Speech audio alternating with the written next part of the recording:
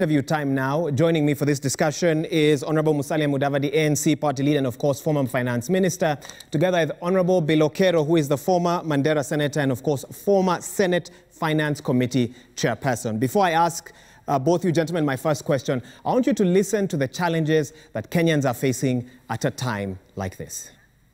Tulikuwa tunaosha magari tulikuwa watu watano. Sasa watatu wameenda nyumbani, tumebaki watu wawili.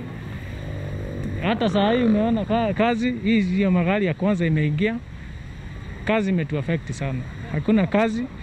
Na tangu hii mambo ya corona ianze, wafanyikia biashara wa hapa Machakos wale wadogo hakuna biashara kamwe.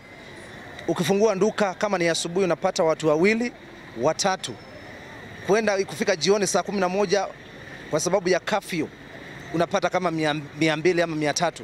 Hiyo 200, 300 ndio unanunulia watoto chakula, ndio unaenda kulipa stima, ndio unaenda kulipa kila kitu. Hii mambo ya corona wakati iliingia katika taifa letu, kila kitu imeharibika kabisa. Kwa maana hata ukiangalia hata town kulikuwa kunakuja watu wengi sana. Lakini kwa siku hizi hakuna watu. Na wale unaona ni wale wanaaso tu ile shilingi 10, shilingi 20. Na hiyo hakuna kitu inasaidia mtu na. Sickness started to roll around the country. It has affected everything. All the businesses have turned down because we were expecting bigger volumes of income which have gone to like slightly a quarter. Na kutoka wakati corona ilipoingia, wakati events ilisimamishwa, sasa watu hawana ruhusa ya kukutana mahali pamoja. Hivyo basi ni kumaanisha kwamba mambo kama ya tents, mambo ya kufanya events, mambo ya video coverage na mambo ya kupangisha mambo kama events hayaendelei siku kama hizi. Siku hapo mwanzoni nilikuwa nafanya kazi nyingine. Nilikuwa nafanya kazi ya ofisi kama kupangisha watu kwenda Nairobi. Na kwa vile Nairobi iko lockdown, hatuna kazi nyingine ya kufanya na imenipiti nitafute mbinu nyingine ili nitafute chakula siku. Hapa Kapsabet kazi zote za kujenga zote zimesimama. Juu inasemekana kwamba mahali penye mnafanya kazi inataka distance na maybe penye unafanya hiyo kazi inataka mtu akue karibu na wewe. Real concerns by real Kenyans. Those are some of the messages we're getting out there. And of course, let me start with you, Honorable Musalia Mudavadi. As a party leader, as a political leader, I'm sure you are getting that feedback from people out there. Yes. My question to you is this, and I hope you can hear me. If you are seated in Treasury today, a position that you are familiar with, what would be going on in your mind tonight, and what would be your answers to some of the many questions that Kenyans are asking? Well, first of all, let me pass my regards to Bilokero. He's a very resourceful individual, a good friend of mine, and I'm happy to engage in this conversation with him. Thank you. Greetings to you, sir. Thank you so much, Bilo. I think, first of all, I must say I'm lucky I'm not sitting at the Treasury at this point, because the person sitting at the Treasury has an immense task on his hands.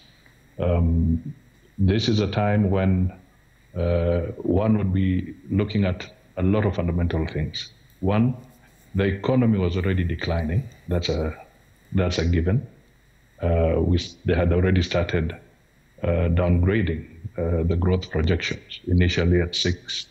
Then they said it would come to maybe 5% of GDP. Mm-hmm. And lately we have seen that it may go further south, maybe to about 1% or 1.2%, if not worse. So clearly there is a big problem with the economy at this point in time. Now, this is compounded by the global pandemic, the COVID, which has accelerated the challenges we are facing. And remember, we are already reeling from heavy debt as a country. Our GDP is about 10 trillion Kenya shillings, and public debt levels are now sitting close to 6.2 trillion. So clearly, this and so many other challenges are mega for the person sitting in the Treasury. Would you actually describe it as an overwhelming situation? It is. This is a situation that cannot be taken lightly. Frankly speaking, it should be a matter of concern to every patriotic Kenyan that we are in this kind of situation, and we really need to pull together. This is not a time where we should be engaging in what you might call scoring points. against each other. This is a real national crisis. And we are going to get deeper into it, Honorable Musalia, shortly. But let me bring in Honorable Bilokero, who is an experienced parliamentarian. You're a former chair of a finance committee. And as you listen to Kenyans tonight, and as you think of Parliament, as an institution, in your view, can you say it has risen up to the challenge that Kenyans are facing tonight? Or do you feel that they're just approving what the executive pans their way or passes their way? Thank you very much, and greetings to my friend. He's a diplomat, very measured in his words. But I think it would be an understatement to say our parliament has not risen to occasion. I think Parliament is not just overwhelmed. Parliament, because of what has happened globally, and the situation has never happened in the world before, I'm sure Parliament is just paralyzed. They don't know what to do under the circumstances. So, and of course, the last few years, Parliament has ceased to be independent. Parliament has become an appendage of the executive, if you will, and has more or less become a rubber stamp of the executive. So unless the executive pushes something their way in terms of legislation, in terms of this proposal or that, Parliament has not really on its own initiative come up with anything so far that we can say, yes, this is Parliament driven and it has helped the people of Kenya in the current circumstances. So on a scale of 1 to 10, you would give them a... Well, I'll give them maybe 3. 3. Yep. Okay. Let our viewers Honorable Kero, think about that as we take that break. We're going to get deep into the issues: job creation, job losses, state of the economy, debt and graft when we resume. Of course, my two guests on standby to have that discussion, that and so much more on the other side of this break. You're watching Newsnight. Stay with us. The discussion continues shortly.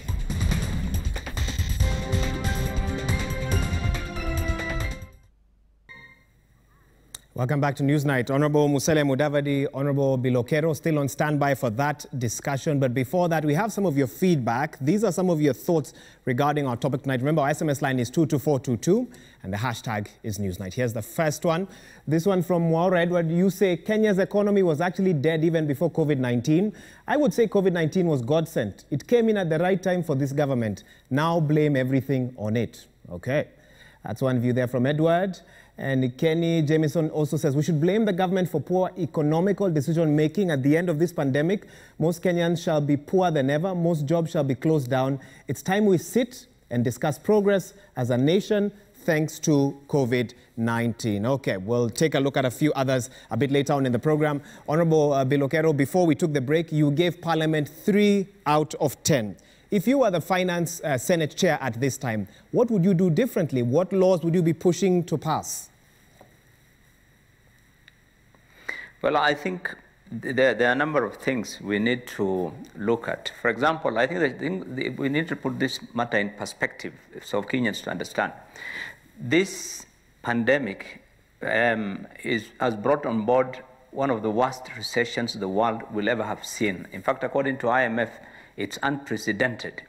And so what is likely to happen, according to their prediction, is that most countries, particularly the developed countries, will have double-digit decline in economic growth. And with most countries already highly indebted, countries will not be able to raise sufficient fiscal stimulus, the one that we saw in 2008 from the developed countries. And so what is likely to happen is not what we are seeing. What we are looking at is, the small challenges we are facing today. But I think the world is interconnected. We have challenges. We are not able to achieve our exports. The tea is not going out. Horticulture is not going out. The tourism has been affected significantly. The inflows, from remittance, everything. And then locally, all the sectors, from retail to manufacturing to transport, every sector has been badly affected. So what has happened is that the problem that is happening in the rest of the world is going to have a domino effect in most of our economies, particularly this one like ours. So I would think that I agree with what somebody said earlier, Mwaru said earlier, that the economy was already on free fall. So what we need to do is to look at how we can retain jobs. I think that is, for me, the most fundamental thing, if I was today in Senate, would be looking at. And so we look at many measures that many countries have taken. If you look at across the board, all the way from Germany to Korea to Australia, many measures. So if you go through them, you can select some of those measures that have been applied in some of these countries, which are really important in terms of retaining jobs. We may not afford some of them.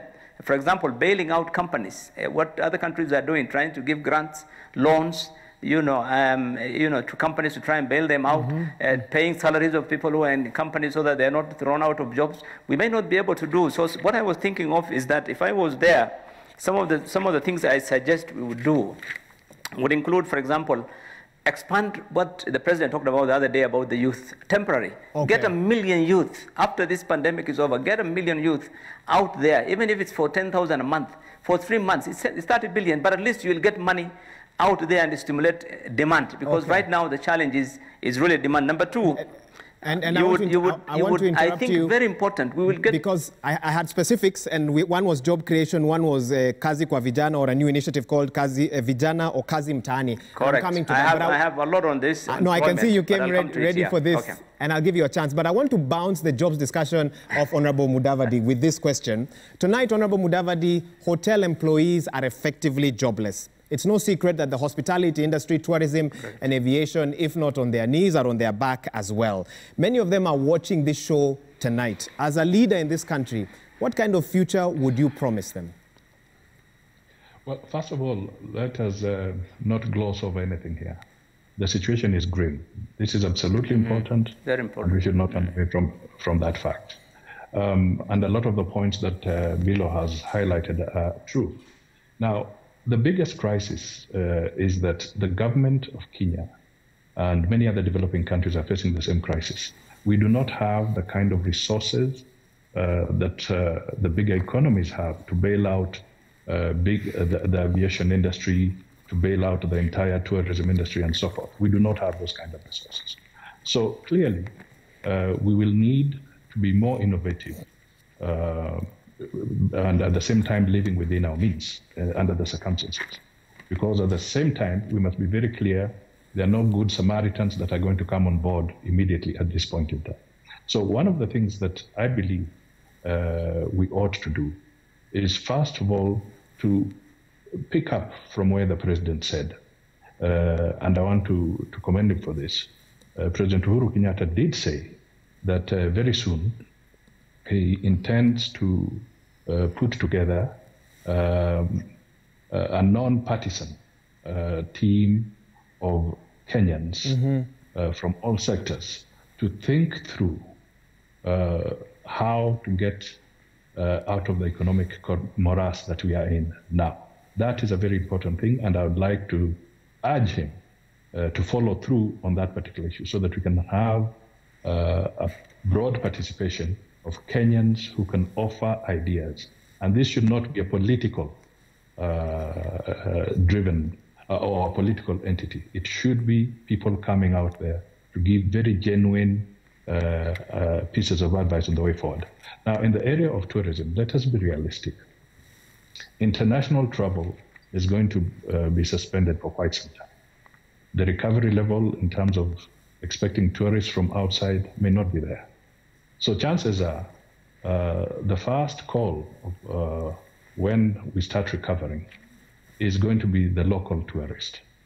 So right now, the Kenyan people, the Kenyan government should accelerate that conversation, bring employees together, bring workers together, bring business people together, then we can start crafting the way forward in order to be able to provide solutions for some of these sectors. Speaking of the way forward, so hotel employees tonight, one, they don't know if they have jobs or not for many of them.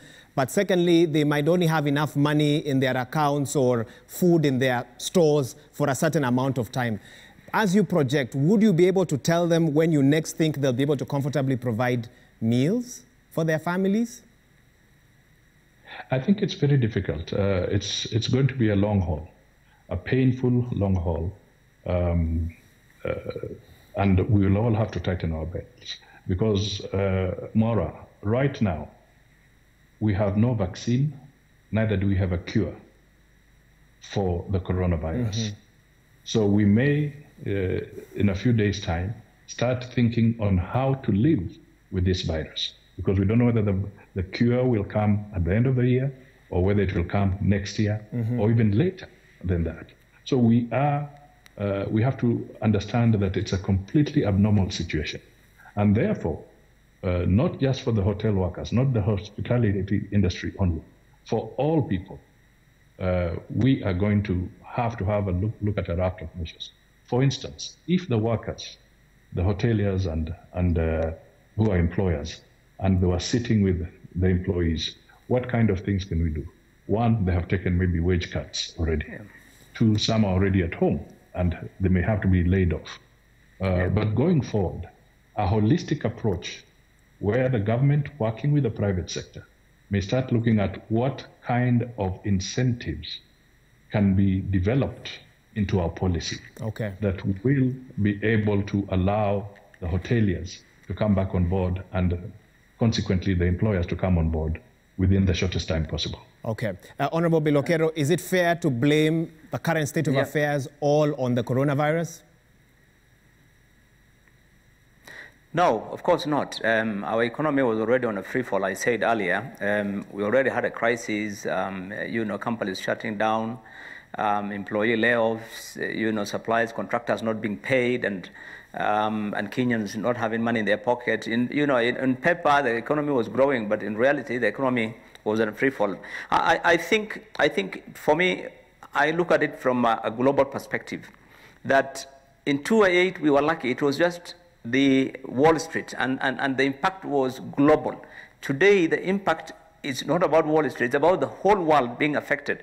So what I would suggest, a similar situation is what happened in 1945 after the Second World War, when Europe collapsed because of war. And what did they do, the Americans and the Europeans? And they set up the Marshall Plan for the economic recovery of Europe, you remember. And this is when the Bretton Woods institutions like IMF and World Bank was set up to try and deal with the economic crisis that came. I think what happened last month when G20 countries and these countries met to announce a waiver, a moratorium on debt for poor countries, 40 of them in Africa, is not enough. I think nothing short of a complete write-off of debts, and that will not happen immediately because many of the countries which would have generated or stimulated the economy in the world, those Western countries, they're already highly indebted, and they are facing the same crisis. So in my view, really, at our level, even today, as what the president needs to do, let me tell you, is he must call a summit of all the governors and himself and have a coordinated national approach really in terms of policy. Because we have a situation today, you open the paper, a governor is announcing building of houses, another government office is building, ministry is building some offices somewhere. They're oblivious to the challenges that really the world is facing. They really underestimate the enormity of the problem that we have. And so in my view, really, it's time the government simply looked at how do we incentivize companies and businesses to remain so that they can keep employees in, and that requires a lot of things. Yes. If you were to waive all the taxes, if you were to delay or defer loans, get the banks to zero rate, to reduce the interest rates to zero. America and other countries, they reduce this interest rate to zero. And so that the banks, so that companies can survive, businesses can survive. I think there are fundamental actions, in my view, and requires, yes. I'm interrupting you because you are the one who began by saying the economy was already in a free fall. You are giving solutions that are being carried out in Western nations. Can our economy really afford all the nice things you're proposing? I know many viewers are saying tonight, yes, that's what we want, but you know what the underlying numbers are. No, you see, we always underestimate our ability. We have a 3 trillion shilling budget from a 10 trillion shilling economy. It's not small. It's more than the whole of East Africa combined. If we sit down and really prioritize, the reason why we have had crisis in this country is two. One, conspicuous consumption. We waste all our money. Second is because of the misplaced priorities. I think it's time the government sat down and looked at how do we get back on our feet? Do we need to start putting money on big projects, mega projects, or do we need to stimulate the economy across the country so that everyone is able to get back on its feet? And there are many things that can be done fully in this regard. So that's my thinking. I think we need to look at it from that point of view. You've raised some interesting points that I want Honorable Musalia to respond to. One, wastage. Two, mega projects that some say don't make sense on the ground. Honorable Musalia, let me give you a chance to respond to that. Your thoughts? Yes, Maura, I think these are very fundamental issues. First of all, the issue of debt, we must be prepared to confront it. We must be prepared to sit and negotiate with all our creditors where we can have it totally written off, well and good. Where we can have penalties and interest rates altered, where there's a moratorium, let's work for it. And there should be, that should be done immediately. And I hope the Treasury in this country has set up a team that is working on a long-term strategy to deal with the debt. Now, that is one aspect. The other thing that I need to talk about is that we need to rationalize our expenditure programs, and at the same time figure out how we can raise revenues. Now, when I say rationalize expenditure, let me give you a classic example. Right now, Mr. Mwaura, and this is in the government documents, there are about 1,000 projects that would cost the Kenyan taxpayer 1 trillion Kenya shillings that were out there, signed off, and believe you me, about 500 of them have stalled completely. They're not moving. What does that tell you? That tells you that those projects are not well thought out. They were engineered for a specific purpose, mainly maybe for graft, to take money out of the system. And somewhere along the line, the government realizes that there's no more money to deal with that. So this is an area that we must actively deal with. And how do we deal with it? We have to deal with it by taking certain things seriously. For instance, why do we take almost a year to replace the Auditor General? Why are we taking so long to do that? These are the institutions that matter, that help bring accountability. Now, we are talking, for instance, of the Ministry of Health. And by the way, there have been mega scandals in the Ministry of Health. But when you have an emergency program like what we have today, fighting with the COVID, fighting with floods in Tana River, in Budalangi, in Garissa, in Nyando, and everywhere, all these things coming together as if the elements have conspired to hit us as a nation. Locusts are also around. Let me tell you, you will find that the emergency programs are going to be the reservoir or the incubators of mega scandals. And all these emergency programs are taking place, and we are dilly-dallying when it comes to appointing the Auditor General in our system. These are critical areas. They must be dealt with. So when I talk about rationalizing expenditure and enhancing whatever, we need to do that by making sure that our institutions are working. A few days ago, I made a statement that I said, the war against corruption cannot be put under quarantine. It's the COVID-related cases that go into quarantine. But are we saying that the war on corruption has gone into quarantine? It has contracted some virus? These are fundamental issues that we need to deal with.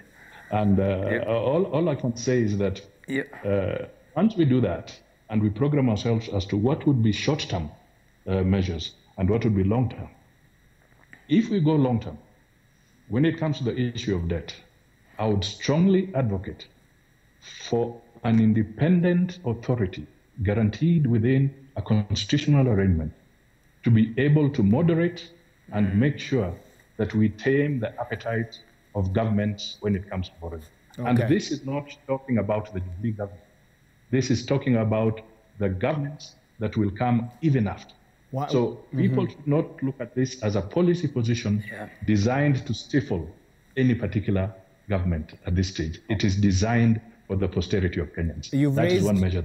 Yes, and sorry for interrupting you on this. You've raised the issue of the Auditor General, the delay in the appointment of an office holder to that particular position. Why do you think, and you use the word dilly-dallying, why is there dilly-dallying from your perspective?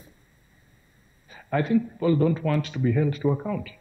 This is government? Because, for instance, of course, the mandarins of corruption would not want to be held to account. And they may not be too far from delaying some of these processes.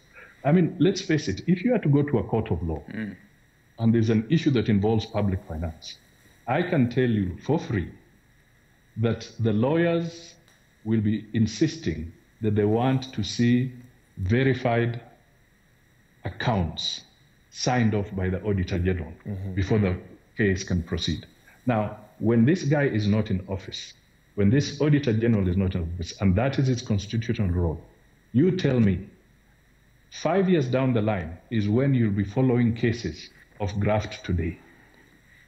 We cannot live like that. Okay. Honorable Bilokero, you can respond to that, but there's a point you made at the very beginning. Let me just add. Go ahead. Let me just add on the issue of the auditor. This country, Kenya, has one of the most advanced financial, accountancy professions in Africa, more than even South Africa.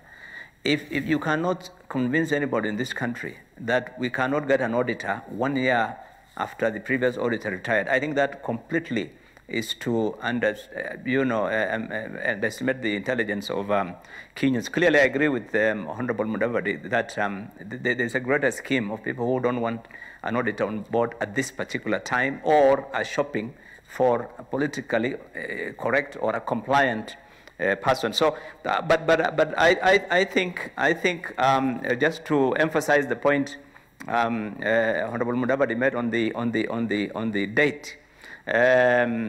Of course, now much of what we are dealing with is water under the bridge. We have already incurred the debt, and the question of paying now is impossible. This year, this financial year, we need to raise almost 900 billion to service these loans.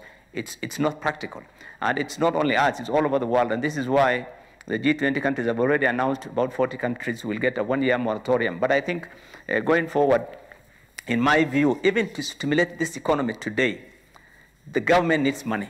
So in the short term, there's likelihood that the government, whether locally or not, they have to raise some money so that they can provide some liquidity in the market and be able to generate, put money back in the pockets of Kenyans. But having said that, again, the point he mentioned about rationalizing, I think that is the main thing. Is it not surprising that 3 months after this crisis have started, up to now, our national governments and county governments have not sat down to develop, together with Parliament, to develop a policy or appropriate policies really for intervention in this crisis, up to now, so that you find disjointed. There's no coordination. Without an effective, coordinated response by the executive, by legislature, by the counties to this crisis, I think it clearly shows that we do not understand how serious this matter is. But I think there are many tools. I think let me just complete the points I raised earlier, that some are very simple. For example, if you looked at the news this week, you find vehicles, trucks, almost 10, 20 kilometers long at Busia. People who are trying to export goods in this country have been struggling because the government is looking at the regulatory aspect of examining drivers and so forth. But they fail to appreciate that it is better to facilitate every opportunity to do business today. That is what is fundamental. Every opportunity to facilitate business, even if it means, compliance, for example, on tax. By now, government should have announced that if June comes, you do not have to be under pressure to file your returns. Give people that voluntary opportunity to comply. Okay. Give businesses opportunities to try and stay alive so that we can stimulate demand.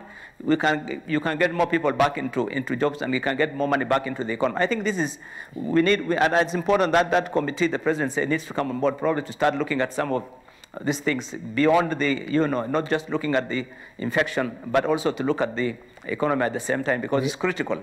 You have heard the main issues that everybody you interviewed raised is about their jobs and about getting bread. And I think that is the point that the government needs to put more emphasis on. And that's where I want to interrupt you. You had raised the issue of jobs and, of course, a Marshall Plan where government quickly finds a way to get a certain percentage of young people to get work at a time like this to ensure that money is moving in the economy. This is where I want to bring in Honorable Musalia. One of the measures that was recently announced by government to engage young people is a scheme called Kazi Mtaani, an initiative to give unemployed youths in urban areas a source of income at a time like this. But to many who heard that announcement, it reminded them of another scheme that was once called Kazi kwa Vijana.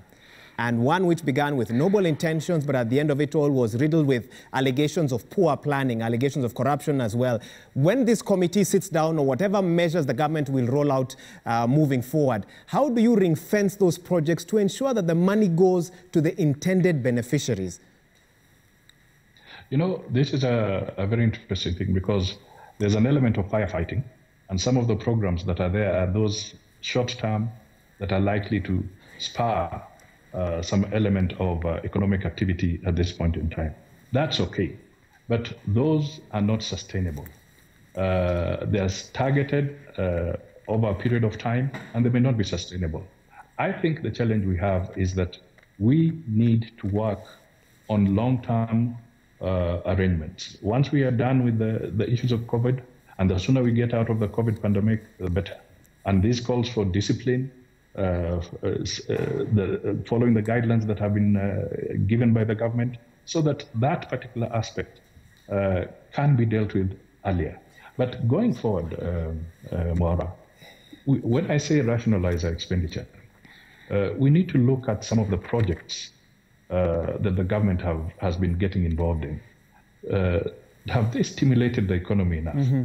For instance, if we take the SGR, the SGR project, yes, it did provide some stimulus for other contractors and spin-offs within the economy over a particular period of time. Mm. But one fundamental flaw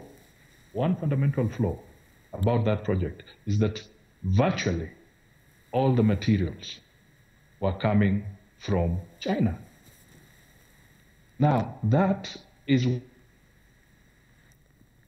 Okay, we seem to have temporarily lost Honorable Mudavadi. I'll bring him back. Yeah. Okay? Yeah. Yeah. So the other thing that I just want to point out very quickly, can you hear me? Yes, I can hear you. Just that we seem to have a challenge with your picture quality, Honorable Mudavadi. Okay. I'll come back to you shortly, Honorable Mudavadi. Let's just sort that. But for Honorable Bilokero, a quick question here. If KRA, and I want to get your thoughts on this, the Kenya Revenue Authority, do you think their actions are currently in tandem with this particular crisis? Because already we are seeing messages from KRA. They are reminding Kenyans, despite the pandemic, don't forget to file your taxes before June. Is KRA living in utopia? Yes, that is an understatement. Utopia, I mean, all over the world, one of the first institutions that reacted are those institutions that deal with regulatory issues like taxes and revenues and so forth, because they immediately realize what is happening. The businesses are their cash cows. The businesses are the ones that generate the revenue. So once the businesses are down, what they need to do is to facilitate these businesses. One of the things that they need to do, I think, is, and it's done in many countries now, is to delay any payments of tax, is to give, that compliance, relax the compliance so that you don't have those deadlines. And more importantly, I think, talk to Treasury and provide some incentives for companies that can keep employees. And this is very important, because the issue really is about retention of employees. As long as employees are on the payroll of companies, you will be helping in terms of livelihoods and in terms of, creating demand. So they need to think seriously, because it's not about just collecting tax and giving to government. I think government needs to appreciate today what is important is not about them spending. It's about Kenyans having money in their pockets so that they can spend, so that they can create demand. If you look at what's going on in the economy, you'll be shocked. For example, petroleum companies. These are some of the largest importers every month. Today, it has reduced substantially. Where they would get 20 ships, for example, bringing in vessels coming in Mombasa today, you'll find the number of vessels have reduced significantly, because what is happening, the lockdown has made it impossible for people to use their vehicles. So consumption of fuel has gone down. The same thing with many other products, really. And so today I was talking to someone who imports sugar from Uganda, where they used to get about 20, 30 trucks coming in, imports of sugar from Uganda. The number has gone down to 4 or 5 trucks because there's no demand. People have no money to buy things. So I think we should not, government should appreciate that they may need to raise some revenue, raise a little revenue to pay their workers. But I think beyond that, looking for money for development, looking for money to pay debt, or looking for money to start doing one of those kind of projects, I think they need to forget it, and they need to think about how to leave money in the pockets of Kenyans. And I think that fundamental issue is missed. And KRA therefore needs to really completely go back to the drawing board and start thinking, and that they can only do so if Treasury really, is appreciative of that challenge. Okay, we do have Honorable Mudavadi back on. Honorable Mudavadi, you are giving me your thoughts on Kazi Mtaani initiative that the government recently announced, and many see a parallel with Kazi kwa Vijana, which began with noble thoughts, but at the end of it all ended without sort of the fanfare that it began with. Your thoughts on how to protect any project that will be used to create jobs at a time like this, Honorable Mudavadi? First of all, I just wanted to say that I was talking about the SGR project as an example, and I did indicate that if we are going to get involved in mega capital projects, where virtually all the materials are externally sourced and the local component is very little, then we are not spurring the economy as we should be doing. So this is a model that we need to reflect on very seriously as a Kenyan people. The same holds for the county governments that are there, because one of the things that is also ailing the economy is that the government is delaying in paying the contractors. County governments are also delaying in paying the contractors and suppliers in their region. And frankly speaking, if you do not pay these people, you are crippling the economy. This is a fact. The president made some noble pronouncements, but I can take for free that there are still a lot of suppliers and contractors, in spite of the presidential directive, who have not been assisted to get what is due to them. That is wrong. It needs to be sorted, because those are people who have the multiplier effect of spurring up the economy. Now, I just want to come back very quickly to, because I did say that the issue of some of the short-term jobs, it's good, they are targeted for, but that is not sustainable. We need long-term arrangements. We need to find ways of ensuring that our SMEs can get credit lines that are manageable and affordable. Loans must be affordable, because you must have the ability to repay that. Now, these are issues that we must continuously look at. Central bank has been lowering interest rates. SMEs are still struggling to get access. So we need to look at that portfolio further and figure out what is the inhibition that is preventing these SMEs from getting resources. Okay. And these are the kind of that would spur the economy. Okay. Let me just touch something on what Biro said. On one issue, I do not quite agree with him, because the revenue fellow must collect what is due. We must give Caesar what is due to Caesar. After all, a lot of the services that we have are dependent on the revenues that we collect. So the catch is this: the government must rationalize its expenditure. I come back to that point. The quickest way to get some resources into our hands is to deal with the issue of debt. The other thing is that the government, when they rationalize their programs and their expenditure, then they'll stop demanding unrealistic targets from KRA. Because it's the government with its other appetite to do other things that they have not thought out well that is exerting pressure on KRA, and KRA in turn is exerting pressure on the ordinary Kenyan citizen. This is because we are not coordinating our programs. Okay. So on this particular point, as much as we need revenue to be collected, the reality is that when you tell KRA, and this is this financial year that is coming to an end, they're supposed to collect 1.5 trillion Kenya shilling. Do you think they'll be able to get that? They may not be able to meet those targets. And this is why they are literally trying to squeeze water out of a stone. I want to allow Honorable Kero to respond to that. I think, just to respond to that a bit. Sorry, I think the point that needs to be emphasized is that there are many businesses that are suffering, and I've mentioned this at the beginning. Not just the hotel industry that you mentioned, or but there are many sectors of the economy where businesses have literally collapsed or have been shut down, or even industries where majority of industries are operating at below half capacity.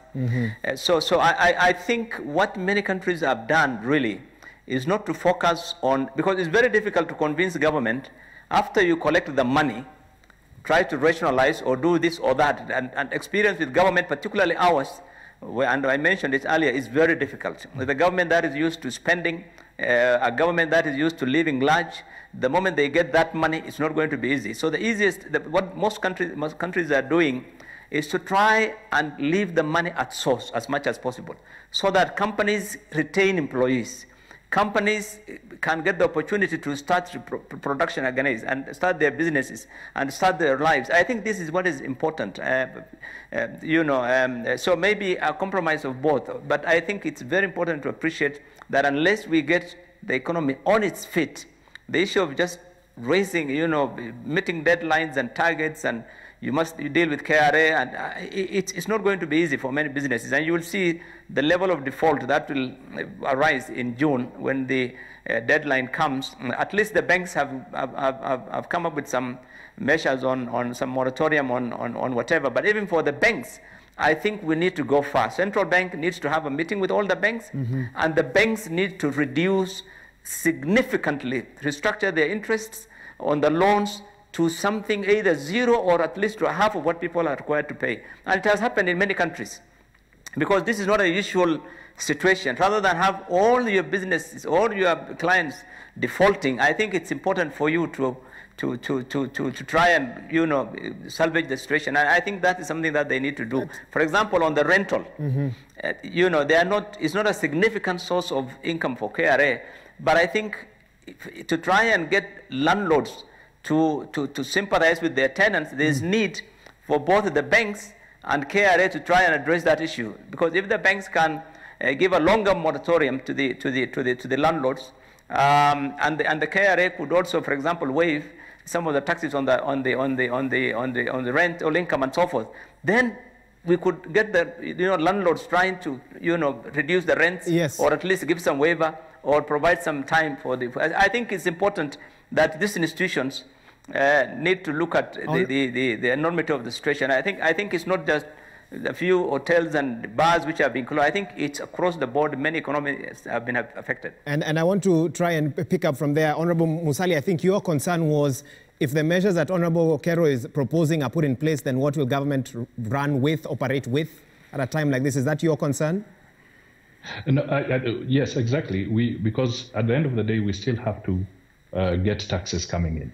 And it is important that KRA does its job. We should not get to a situation where the institutions go into total slumber. But KRA must know that they are taxing people within the Kenyan environment that has been struck by the pandemic and the various job losses that have taken place. That is a fact. Now, the point I was trying to put across is that performance targets are given to KRA. And those targets are generated because the government, through its budgeting process, has decided it wants to do so many other things, and building so many roads, building so many dams, building so many whatever. We have had all these stories. The number of stadia they want to put up and what kind of time frame they want to put up those stadia in. Now, all this then puts pressure on KRA to put money on the table very quickly. In addition to that, and in accordance with the Constitution, you know very well that when you have debt, external debt, it has a fast call on the consolidated fund. So whatever money that is being collected, the areas that must be dealt with among the priorities is the issue of settling your debt. So the biggest reprieve that can come to the Kenyan people at this point in time is a restructured debt portfolio. They should not prevaricate on this thing. They need to come to it urgently and be able to deal with it. That way, we shall then have some resources to help in the stimulus programs that are required. I think if yes, and so that we can quickly give the economy the impetus that is required for it to now generate additional revenue and tax base for KRA. Tell me this, Honorable Mudavadi, you vied for the presidency not once but a couple of times previously. If you are in that seat tonight... Only once. Only once. Only once. Okay, I beg your pardon for that. If you are in that seat tonight... Yes. Sorry, go ahead. I vied for the presidency once. Once. If you were in that seat tonight, I don't know about your future ambitions, in a sentence or two, what would be your priority? Going forward, where we sit now, let me tell you, the most important priority is going to have a country that is united and focused on the economic recovery. That is the priority. That would be your priority if you were in that seat tonight. To have an economy that will create jobs, an economy that will function, and an economy that will make sure that we have a nation where the government is working for the people, and not a government that is working for a few elites. Let me add on that point. Go ahead. Go on ahead. Let me add on that point the Honorable Mudavadi has mentioned. I think today, more than at any other time in the history of this country, we need statesmanship in this, from our leaders today. From the president, Kenyans expect statesmanship today more than at any other time in the history of this country. This is the time when the president needs to come out as a leader of this nation, not a leader of a party, not a leader of a group, and bring together every Kenyan, whether they're his opponents or his friends, bring them to a table and discuss with them the future of this country. I think this is fundamental. So it's really disappointing when you see people talking still about referendums, about when will this thing end. We go back to our political party, you know, the dishonesty, the trickery politics of Kenya is still playing out daily on our, you know, in our country. When in fact it clearly shows we do not appreciate the crisis that Kenyans are facing today. I think what Kenyans did today, from the leader who is sitting up there on the hill, is nothing short of a statesman who can lift them out of this crisis, because there are millions of Kenyans. It's not about 500,000. I think that's understatement. The number of Kenyans who are going to be out of jobs in the next few months will be in millions, because I know, I'm in industry and I know what's happening to many of the businesses. We know what is happening to many of the manufacturing institutions. Clearly there is a serious problem and people are being laid off in large numbers. We have shut down many companies. So I think it's important that, and there'll be no revenues to come in. There'll be no money to be spent. And I think there'll be no one to give you loans. Let us be very clear. All the countries in the world have crises. To try and imagine that you can go to IMF or World Bank or London or New York and get money today, I think is wishful thinking. I think what countries are doing, the developed countries, is to give a moratorium of a year or 2 years probably on the highly indebted countries of Africa, for example, countries in Africa. I think what we need to do is to really mobilize our leadership and to try and, you know, mobilize all the resources, rationalize our expenditure, and try and put money in the pockets of Kenyans so that they can get something to eat and they can get back to school and you can improve on their health. Okay, and believe it or not, our time is pretty much up, but a final question to both of you that Honorable Belokero has already, in a sense, touched on. The feeling that the political class at a time like this is not quite in touch with a man or woman on the ground. Honorable Mudavadi, I want to get your response to that, that some feel that whilst ordinary Kenyans are struggling to put food on the table tonight, to find a place to sleep tonight, politicians out there are planning coalitions, meetings, etc., some secret, with the eye or focus towards 2022. As a member of the political class yourself, what would you say to that? Yes, I think on this one we can't run away. There are some activities and there are some things that people are engaged in, some conduct of the political leaders that is putting some of us to shame. It's giving the name of politics, it's giving politics a bad name, let me put it that way. And you are not involved in any of this, I trust, as you make that statement. It's not, you see, why I'm saying this? I'm saying this because our focus, and indeed we should focus. You know, there are some guys who are even invoking the president's name, but they're busy politicking from a particular different perspective. They're not even really invoking it in the real context of fighting the pandemic and working towards the economic recovery. I mean, some of these activities are repulsive, to use that kind of terminology, because we have floods in Budala. We have floods in Tana River, along the river, whether it's Garissa all the way to Tana River. We have floods in Nyando. We have floods in Baringo and other places. And here we are being seen to be involved in completely extraneous activities. Where is our moral fiber? So this is not healthy in terms of what we are projecting. Okay. We are supposed to follow the guidelines. We are supposed to keep social distancing. But what are we doing as leaders? Quite a number of us are at the front line in making sure that we are breaking those laws. Now, if the ordinary person, the ones you showed us when you started this program, can see that the leaders are already behaving as if it's business as usual, then who are we to tell them that you must continue obeying certain guidelines? So these are things that we must deal with. Okay. And I hope this is an opportunity that as we go forward, we can live up to what we are supposed to live up to. And if we don't... Briefly, please. This is also a golden opportunity for the voters to now examine us. Remember, there's an ambassador who said, choices have consequences.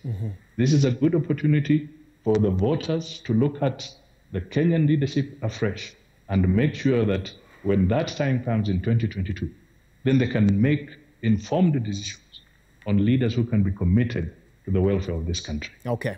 Some would say that you slipped in a little campaign slogan there at the very end, but nevertheless, thank you for your thoughts and on this. Honorable Bilokero, briefly, your final thoughts on this, and you can also respond to the same question that Honorable... I think our politics, I agree, has always been, politicians have focused more on self-survival and, as usual, misplaced priorities. Even in the worst of days, when these COVID things were being announced, you hear about our leaders, top leaders, meeting on, scheming on how to remove so and so and bring so and so. And what I think really it's unfortunate, but there comes a time, and I keep repeating this, there will be a time when the leader of the nation must rise to the occasion.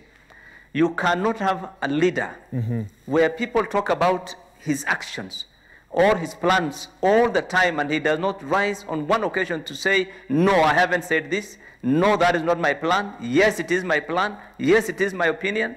I mean, there are times when you need to come out as a leader and really... For clarity, you're talking about President Uhuru Kenyatta. For clarity, yes. Okay, go ahead. I think it's important so that then all this infighting, particularly within the ruling party, is not good for this country. I mean, really, it really touches on his office, and he has kept mum about it for years now, and I think he needs to come out really, either put, an end to it, or, clearly come out, so that we get a country that is moving forward and pulling in one direction. Okay. Rather than, all this, because the way things are going, we may not even, in the next 2, 3, you hear every day, there's a reshuffle, there's this, there's that. So honestly, then in that kind of a situation, we don't expect the economy will be on the back burner very soon. Thank you. Thank you so much. That has been Honorable Bilokero, former Senate Finance Committee Chairperson, former Mandera Senator, together with Honorable Musalia Mudavadi, who's the ANC party leader and also a former Finance Minister. We've gotten quite some feedback. Maybe I can read 1 or 2 SMSs as we wrap up. These are some of your thoughts. One person here says, economic helplessness, homelessness, joblessness, foodlessness have been the norm for Kenyan leadership in the last 17 years.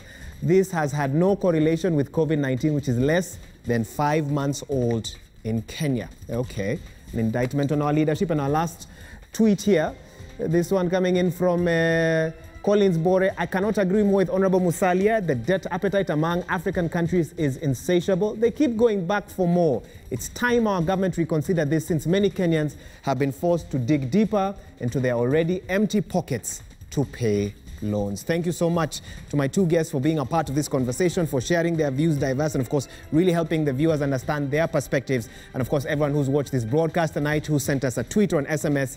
Asante sana. On behalf of the whole team that's made Newsnight possible tonight, and of course my sign language interpreter Yulan Zale, thank you so much for watching the program. Have a safe and a good night.